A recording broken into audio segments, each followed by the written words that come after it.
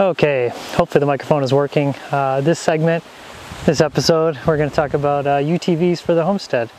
UTVs are one of those things. A lot of people, buy them for fun. They're not the cheapest thing around, but they are quite handy. I tend to use mine almost as much, if not more, than my tractor. We've got a lot of land, so it's kind of hard to move around. Carry firewood, chainsaws, tools, air compressor, welders, whatever you have.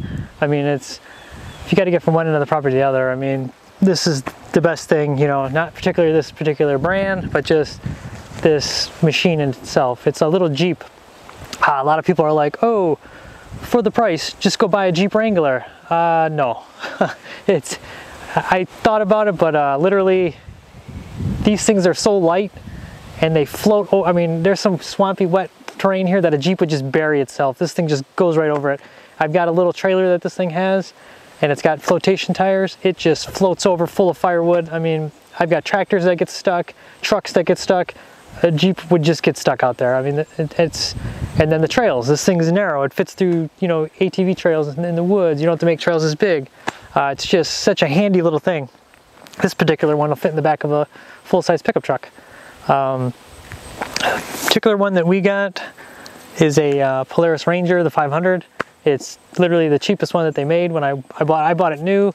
I got so sick of social media, Craigslist, Facebook, whatever the marketplace is, trying to buy one used, and people wouldn't hold it. You'd go there and be like, oh, we just sold it, sorry, or you'd make a deal and then somebody would just show up and offer them more, and so I just gave up. I ended up getting saved my money. Took a few years. Had cash, waited. Polaris sent out some special like a couple years ago. It was like $1,000 Polaris dollars. I took that, my cash. It was still less than what the new one cost, about $1,000 less. Went to a bunch of dealers and said, what can you do? Every dealer said, that's the price. I ended up going to a big dealer humongous dealer, huge dealer. And when I was there, they had a bell. And they had motorcycles, UTVs, four-wheels, everything. And I kept hearing this bell, and I asked one of the salesmen, I go, what's that bell? Oh, that's every time we sell a vehicle. So I mentioned what I had, what I wanted, and they just said, well, let's go talk to our salesman. They actually got the owner over there, and I talked to him, told him, I don't need anything special. So he gave me a great price on this. Nothing but, zero problems on this thing so far. The one thing though, when I bought it, and I didn't realize the expense, I bought it without a roof, without the windshields, just stripped down, bare bones, nothing on it. Just the little Jeep itself, Since I've owned it, had it for a couple years now. It was one of those, I'm like, I'm going to save up and buy, I actually have everything for this now. I actually have doors for it. They're just taken off because it's like 90 degrees out here today. It's just horrible. The doors, let's talk about those. You go to the dealer, you want doors, you want soft Jeep doors, they're like $800. You want hard sided doors, they're like $2,000. This thing cost me $7,000 new. I'm not gonna pay $2,000 for doors. So I had literally been looking for years trying to find doors. I finally found a set of Seismic brand soft doors on Facebook. I literally thought it was a scam, thought I was gonna lose my kidneys. The guy said $200, like new. I called the guy right away. I said, I got the cash. I'll be there right after work, but I have to work. And this is, during COVID when nobody's working. And I'm like, I'm at work. I can't leave early. I'm like, I will be there. Called my wife and said, hey, here's the address I'm going to in case I disappear and my kidneys are gone. Because I'm like, $200, how could that even be, So I get there. It's some obscure town, almost an hour west of where I work. And I work an hour from home. So it's just a long drive. I get there. It's an old little town, probably a couple hundred people. There's a Polaris dealer. I pull in there, guy greets me, an older guy. I start talking to him, thanked him again for holding him. And then he was like, yeah, I sold my dealership to Polaris. They're buying me out. I had to get rid of everything. So you can find good deals. If, it's one of those things, this is technically a toy tool-ish, but it's my philosophy. Yours may differ, but it's, for me, cash for toys. You want to play, you got to save up and then pay.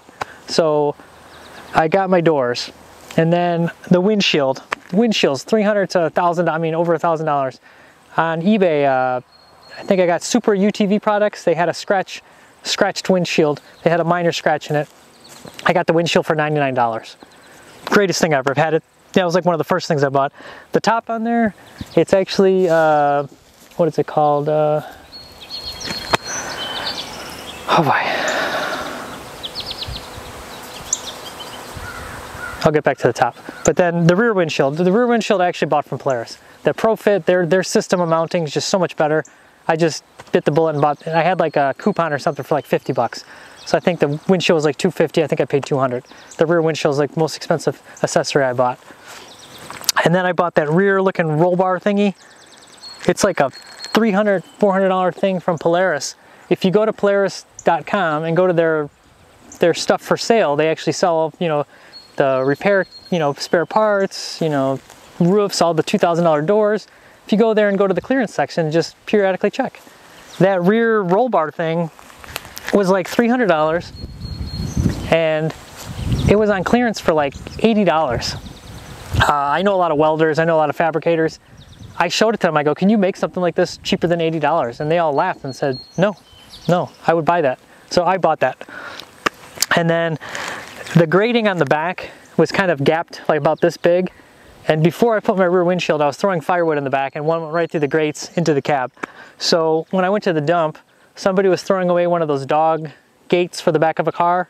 I took that and took off the grating and it fit perfect in there and I zip tied it on there. Perfect.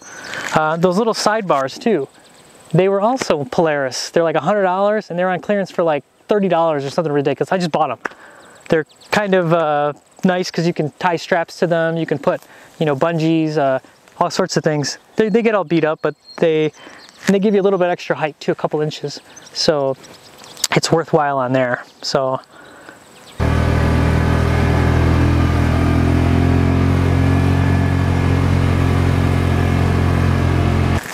okay, not sure how great you can see on here though, because the sun's a little, it's like literally 90 degrees. The reason I'm doing this video today is because it's too hot to do anything on the homestead. Like literally, it's like, it feels like 100 degrees. Like I'm just sweating here, it's sticking, you know. But you can see the front, I didn't do much. I have that windshield that I bought that's been great. I have the, EMP, like the nuclear thing that's gonna, EMP products with the roof. Cheapest roof I could find. It was like a little over $200 shipped. It's hard plastic. I bought a Kawasaki Mule fabric camouflage roof cover that kind of fit, and I used it for like 3 or 4 years. I mean, or however many years I've had this thing, like maybe 3 years now. Top worked great. I just got sick, you know, barn cats would sleep in it, scratch the top, go through trees and stuff. I was always afraid I was gonna rip it. It's starting to get holes in it, so I was like, I wanted a plastic top. Winch. I got a winch from Harbor Freight. Their little 2500 ATV winch. It was kind of funny. The winch cost like $30 or $40 on their tent sale. Bought that. The mounting plate and all that other stuff was like the same price, 30 or 40 bucks for the mounting plate, because it was a smaller winch, so nothing fit perfect. So, and then I ended up, I don't know if you can see in there, probably not. I'll do some close-ups later of it though, but that winch had a steel cable. I was pulling something, a stuck tractor or something, lawn tractor. Something got caught in was stuck on the steel cable, and it went into the winch itself, got bound into there. There was a thin metal guard on the back of the winch. It hit that, bent that got twisted into the winch, and that winch literally has like an inch clearance to the radiator, and it didn't damage, but it scratched the heck out of the radiator. So I've been trying to comb out those little fins on the radiator. That cable got frayed, so I ended up yanking it out. I went on eBay and Amazon, did some searching. I found a synthetic line. It was cheap, it was like 20 bucks. And then I got a new opening, the Fairlead or whatever. And you can't use the rollers with the synthetic line, they say not to. So I got the smooth anodized aluminum one. It was cheap.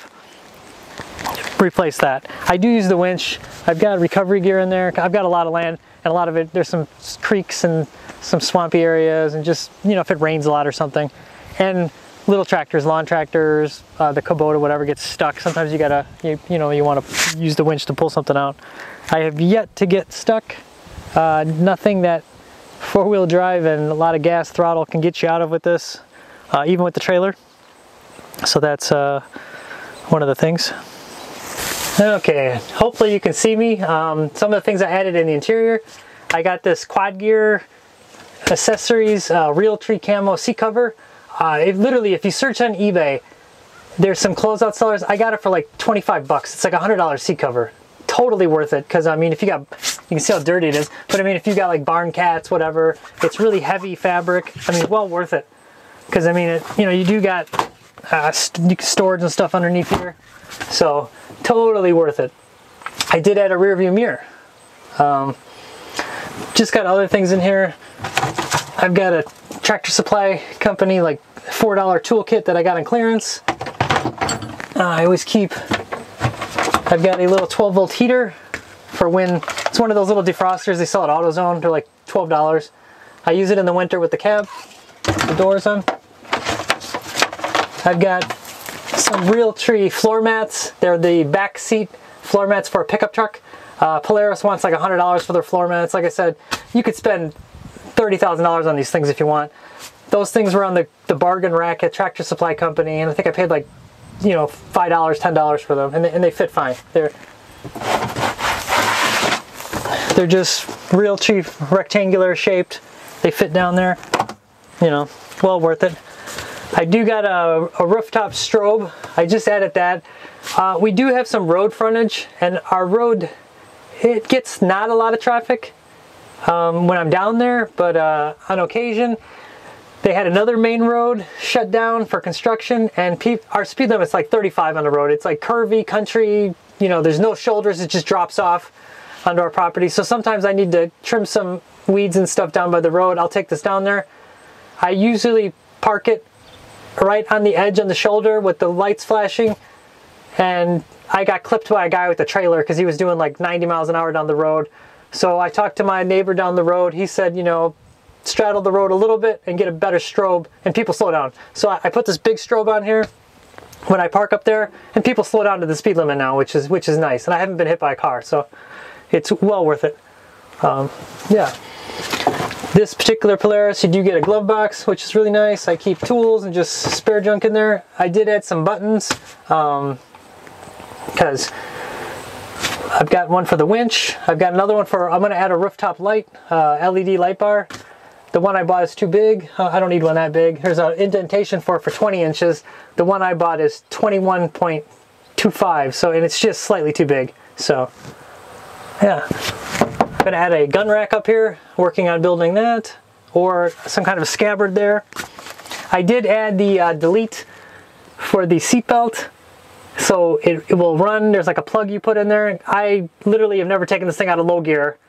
I putz around, and I hate it having to put the seatbelt on all the time. I don't cruise around at 50, 60 miles an hour like this thing will do. Literally 10 miles at the most, and I putz around. And it was just, me personally, you know, if you're going to use it for other reasons, I would not do that, but you can buy them on the internet, Amazon, eBay. It's just a relay so you don't have to plug the seatbelt in or leave it plugged in. It was just, and I took off the factory nets that they come with. Those are pretty useless too. I mean, for my intended work usage. Okay, I'm not sure how good you can see me though, but I do have a farm tractor.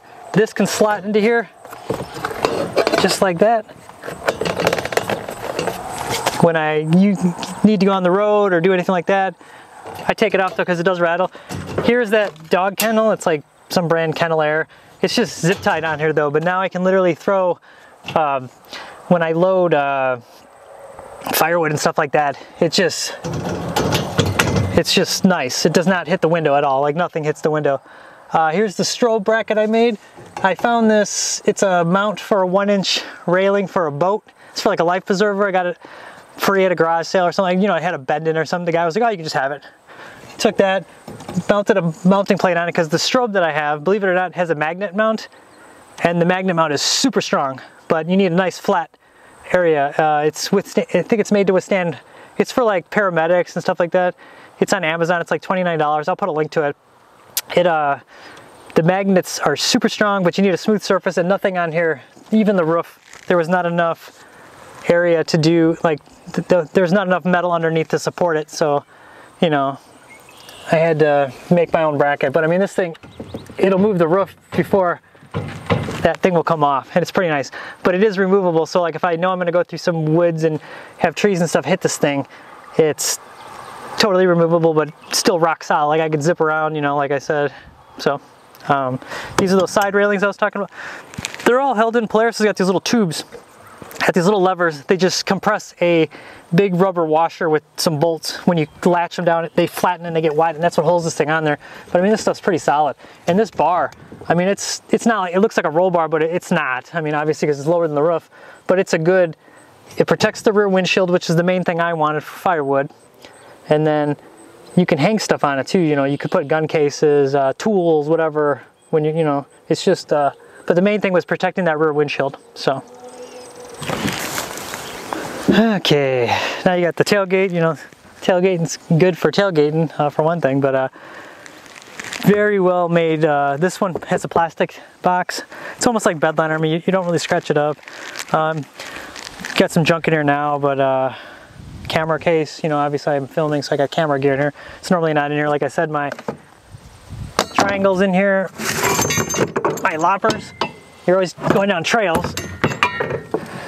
Had some gun rack things that I was hanging on the back. I can mount on there with some zip ties if I need them. Throw a couple guns on there. T-post pounder, always going around doing maintenance on the fence line. And then this one's kind of neat. I hope you can see it. It's a 40 millimeter grenade, Mark 19 grenade, like belted grenade ammo can. It fits perfect underneath this metal bracket onto the side. Slides in there. I was going to put twins on there, but I really don't need it.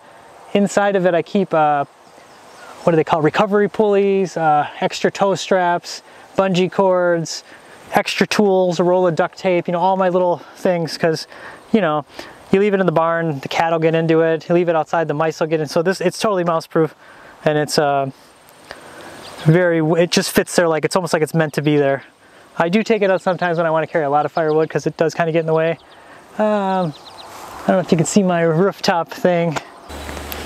I got to visually do some changes on it though, but it could be better. But, you know, like I said, Polaris's doors, they're pretty good if you latch them right. I mean, it's pretty solid for a plastic thing. If you can see down there, I've got a trailer hitch. It does have a receiver hitch on there. I've got a regular ball.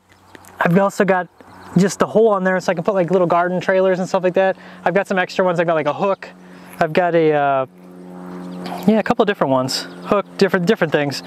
That's the most useful though. It's got a ball so I can move my utility trailer. It's got a regular hole past that, so like the little garden carts and stuff, I can just hook it right up on there. I do have it's in the cab. It's one of those things that cinches on the hitch, because it does vibrate sometimes when you're driving around, and sometimes it gets annoying. So sometimes I put that on there. But other than that, I mean, not a lot of modifications, because I mean, it's almost, you know, it's like the bro trucks, you know. It's not a bro UTV. I'm not, everything on here, I bought it for a reason, because it's literally work only. I had a four-wheeler, a little Polaris Trail Boss. I got rid of it because it was, you know, I had the racks low. It just completely loaded down all the time with trailer. This is way more useful than my UTV or ATV. I will say the ATV, a little bit more fun to ride. I mean, this thing is just like a little golf cart, you know, you're just tootling around on the property. The four-wheeler, you know, you sat on it like a motorcycle, and it was pretty fun. So, yeah. Okay, just a quick show you. Obviously mine's pretty messy. There's my tools down there, the heater, the parts for the hitch.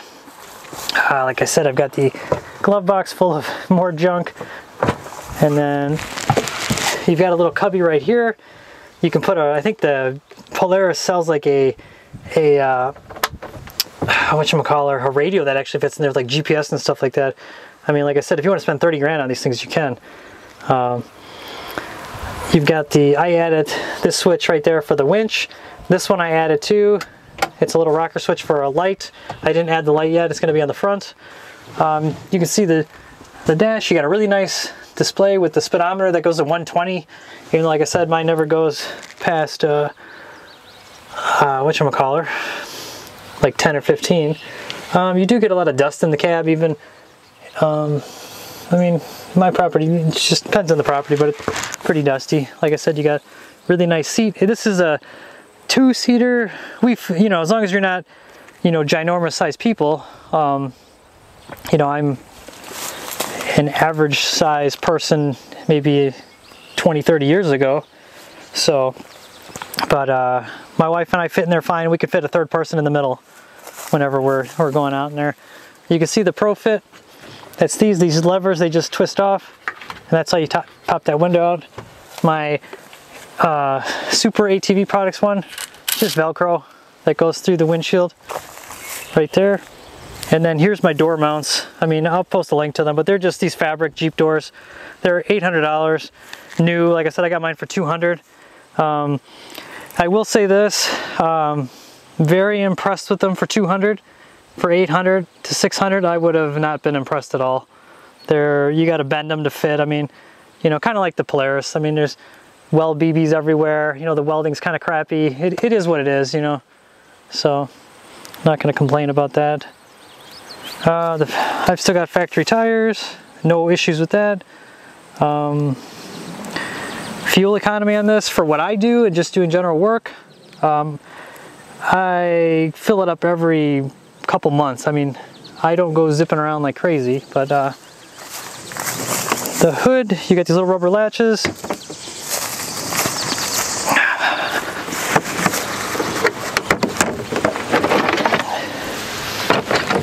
There you go, nice shot of the hood. They do give you this from the factory, so if you want to install some additional, like the winch and stuff like that, like I've got, it even says my little thing, 2 winch, so I know what it is. There's my relay and stuff for the winch. There's the 4-wheel drive stuff down there, the radiator.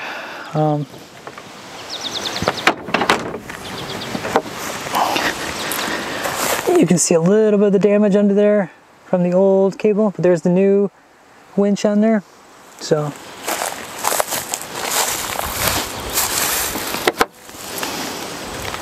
okay, hopefully you can hear me.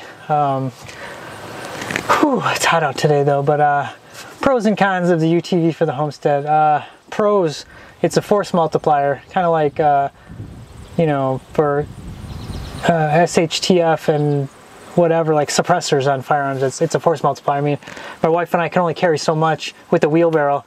This thing, I mean, it's phenomenal what we do with it. Firewood, bricks. My wife just was putting a water barrel in here with water to water some new trees that were kind of far away. I would say there's more pros than cons. The only cons, 2 I can think of, and that is one more machine to maintain, which, you know, like I said, you got to maintain them. I mean, I buy the kit.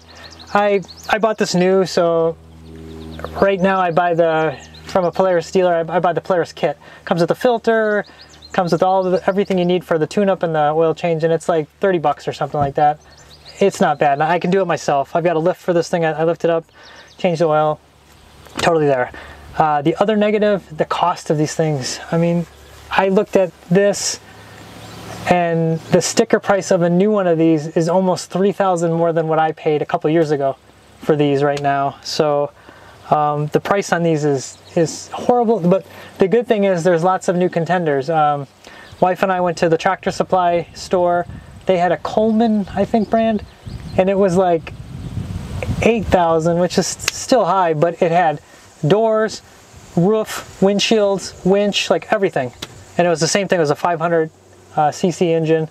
It looked very well made, you know, full suspension, 4-wheel drive. So, I mean, there's other contenders. You know, you got Kawasaki Mules, Can-Am, Yamaha. My friend's got Yamaha. I think he has like a Wolverine or something. It's more for fun, but he does work with it too.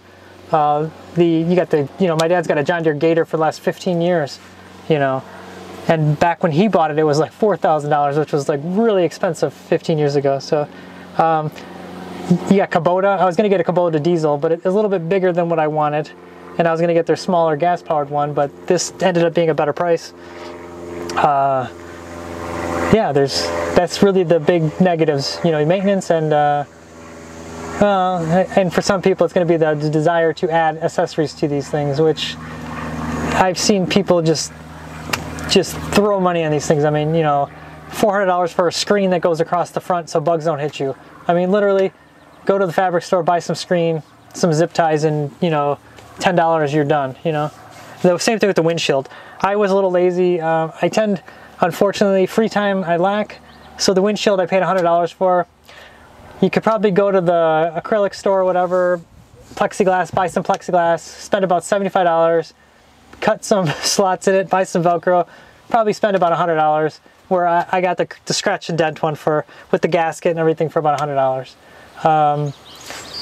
I was gonna pay the money for the glass windshield, but I've seen so many bad things on the internet with cracks, delamination, all sorts of, I'm just holding off. I'm hoping that the prices drop in the future. And oh yeah, 2 other features that I forgot to mention: drink holders, always used. I wish I had one right now. Yeah, and that's all I've got to say on this. So hopefully this is the help on your research for a UTV. Like I said, you go to the internet, everybody's gonna say, buy Polaris, don't buy Polaris, buy Can-Am, don't buy, you know, it's like, you go to the internet, you're gonna hear 100 different things. Wife and I, we went to the dealers, looked at them. I kind of determined they're all about the same for what I wanted. They all had a dump box. They're all about the same size. Price-wise, they're all about the same. So it more or less came down to, well, what can I get the best deal on out the door? And then, like I said, I've had mine for quite a few years now. I don't beat it. I don't, you know, it's got the 4-wheel drive. It's push button. It's a magnetic selector. It does some. So I did what the guy told me. Every time I'm going to change from, it's got 1-wheel drive for the lawn, so you don't chew up the ground, 2-wheel drive, and then 4-wheel drive. And he said, whenever you're going to shift gears, they say you can do it at slow speed. He recommended coming to a complete stop. So I do that. Obviously when I shift from forward to reverse, I come to a complete stop. So yeah, if you take care of it, because if you go to I joined like the Kubota, I joined a tractor group on Facebook. I joined a Facebook group, and it seemed like when I first joined, everybody was blowing up their differentials. But then you started to notice that everybody was putting ginormous tires, lifting them up. When you watch their videos, they're just like trashing these things. So I'm like, okay. And then you see these guys that use them for work, and they don't have any problems. So it does have a belt. That is the one thing you should have spare, a belt. I haven't burned through the belt yet, but it is the one item that can and will wear eventually. So it is belt driven. So it's almost like a CVT transmission, like on a car, belt driven, or like a snowmobile. So that's one thing. Yeah, well, like I said, once again, hopefully this helped in the difficult choice of trying to figure out what UTV to get. And now there's coming out electric ones. I would have almost gotten an electric one for the amount that I use mine. It sits a lot because I'm loading it and doing work, and then I use it just to, you know, the electric ones are appealing.